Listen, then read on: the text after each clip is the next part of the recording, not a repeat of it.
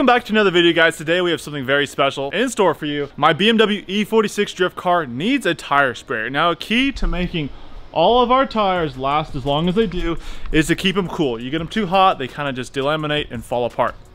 We have a solution. We ended up picking up these big 8-gallon water tanks from Northern Tools, and essentially what we're gonna do is house water in there and then plumb it to both rear tires to cool them off. A little easier said than done. We do need to go ahead and get some plumbing. I'll go ahead and leave a link in the description of all the tools and stuff I'm using. This is a mister kit that's supposed to be like on the outside of a patio to like spray mist around a patio or something.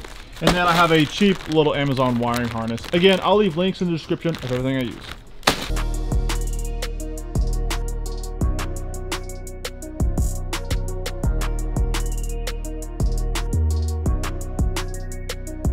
We're gonna have to start in the trunk of this E46. Now, I'm trying to figure out where I want to put the tank, somewhere along this area.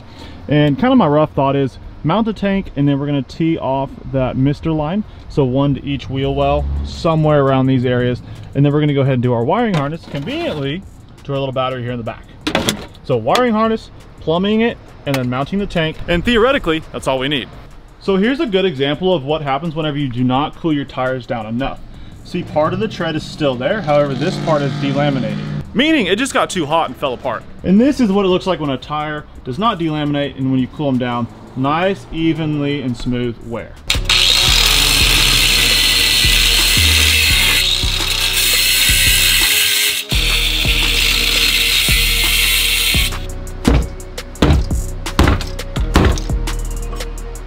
What I decided to do is actually cut off this little nub because the tank actually sits perfectly between these two widths. However, this was in the way. So angle grinder took care of that really quick. However, now we have a hole in the chassis. What I'm gonna do with that is gonna go ahead and get a piece of either ABS plastic or something, cut out a little square and rivet it into the chassis, maybe seal it up just to keep water out and kind of keep the noise down.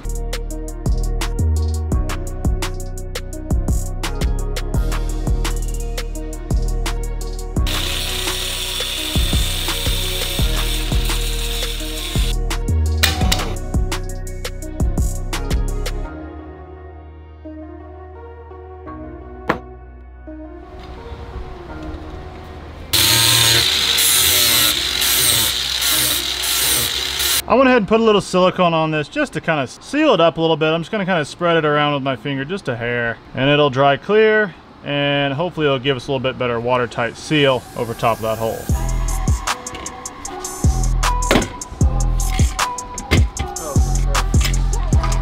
I just got the little plate put in, the silicone is on the back of it, and then I used 4 little rivets, and it actually came out really nice. And the whole idea is to be able to take the tank and it just sit perfectly within that spare tire well, and it actually sits lovely.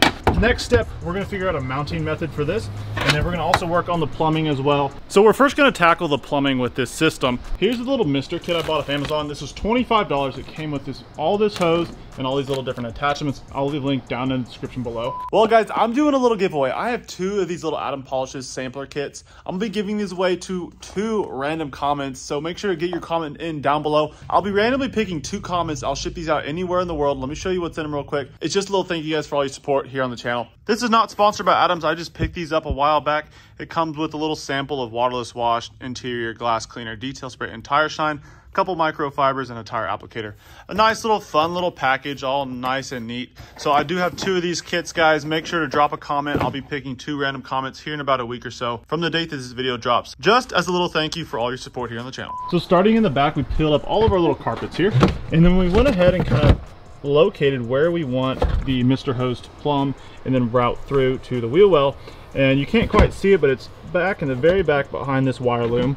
We went underneath and was able to drill a test hole right here, which will put the mister right in the center of the tire when the tire's on. So now I'm going to step that drill bit up just a little bit so we can get it the same diameter of our hose. That way we can stick the hose through just a little bit and then put our mister tip on the hose, 1 on each side, and then we're going to actually tee those 2 into the one main hose coming from the pump.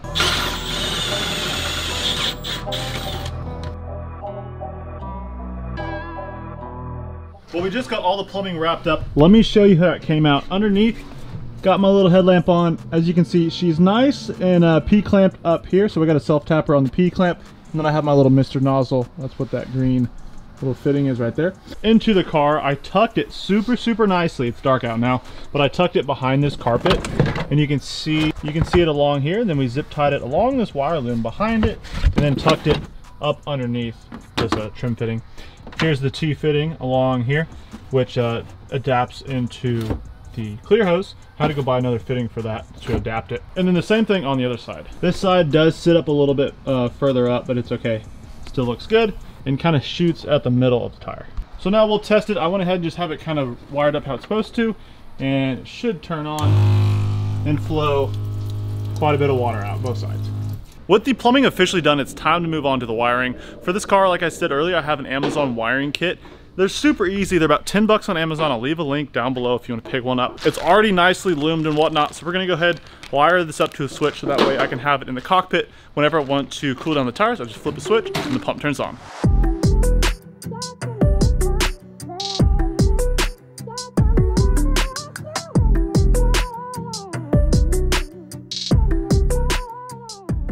So if you've never done wiring before, these little harnesses are super nice to have. I'll go ahead and start at the relay. The relay is right here. And then you go to your fuse, which goes to your battery, positive and negative, which is fused, which is already nice, which is nice. And then this other cable, this is just a disconnection switch. This is your switch for on and off, and this will turn on and off the pump.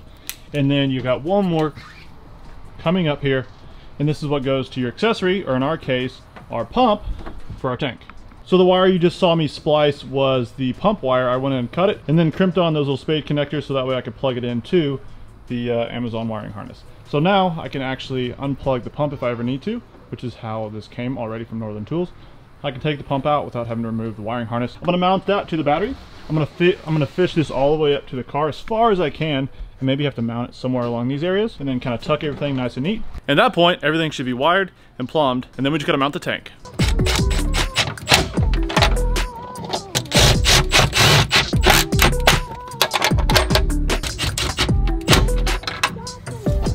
So we got all the little eyelets mounted, got 4 of them here on each side. 1, 2, 3, 4. Alrighty, we went ahead and finished up the entire system. I'm gonna run through it really quickly for you. So we got the eyelets attached, as you saw. Went ahead and did the little Harbor Freight ratchet straps. I didn't tighten them down super tight because they're just self-tappers. You don't want to over tighten them. So she's hard mounted, she's plumbed, which we've already talked about. And then the wiring harness, I went ahead and have my little connector here. Ran to the relay as we just covered. Battery, 1, ground here. And then the switch is just kind of ran up here along my hydro lines. I might tuck that a little bit better.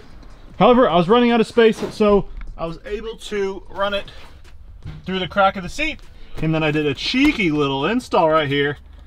Oh yeah, that's real nice. So this piece will actually pop up. I drilled a little hole, mounted the switch, on, off.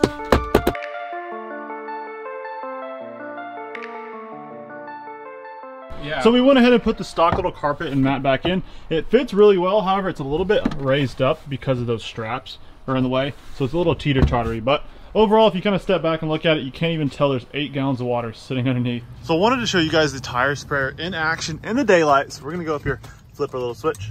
Pump is running. And then here's the other side. Especially as you drive, it'll kind of roll over itself to kind of help.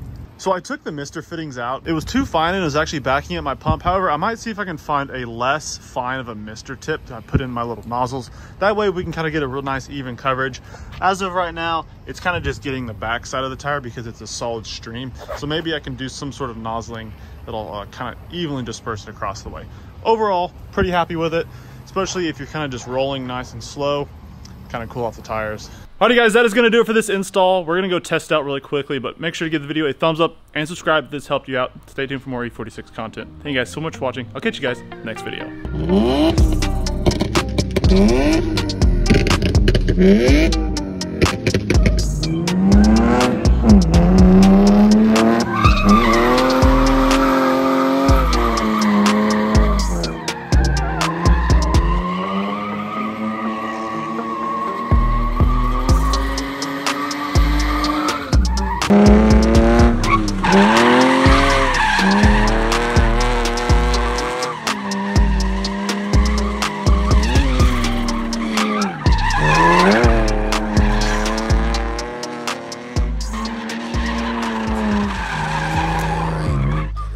That's a bet, right? That's a deal, right? That's a deal, right?